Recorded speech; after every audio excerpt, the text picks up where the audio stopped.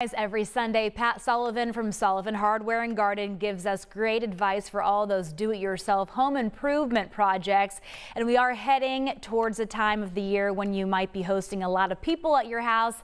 Pat's talking about getting our homes ready by painting indoors. Well, as it gets a little bit cooler and we start to move inside, we're starting to think about the holidays and maybe thinking about how can I change the look of my home for the company that's coming around the holidays, and really just for yourself to enjoy the season inside. And you know what? One of the least expensive is painting. Just putting on a new coat of paint in your home, in the family room, living room, kitchen.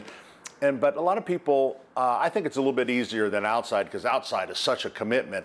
Inside, but there's still ways, and what I like to do, you know, you look at the big color boards, I go right for the color cards because they show these beautiful companion sets so you know that you are actually selecting colors that go together rather than just picking at the board going, I think that looks good with that. So that's the first little tip. Look at those first, and then you can that's a good base, and then if you want to move one way or the other. So every paint color has a companion. As far as the paint goes, get something good quality, the best quality paint that you can afford. And on walls, you kind of look at your walls and you say, well, you know, I live in a 1920s house and the walls are crooked and they're chipped.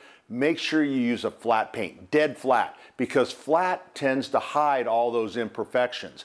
But if your walls are in great shape, you might want to use a matte finish or an eggshell because that gives the richness to the color that you don't get with flat. So those are your choices, and really, like I say, it depends on the quality of your walls, the condition of the walls. As far as the trim goes, either a satin or a semi-gloss to kind of set the trim off. And again, the same thing. If the trim is all kind of boogered up and scraped, I would use the lower sheen. I would use either an eggshell or a satin. I would stay away from the semi-gloss or the gloss. So some of the mistakes that people make, a lot of it's easy. You know, you spend great money on the paint and then you buy a cheap roller.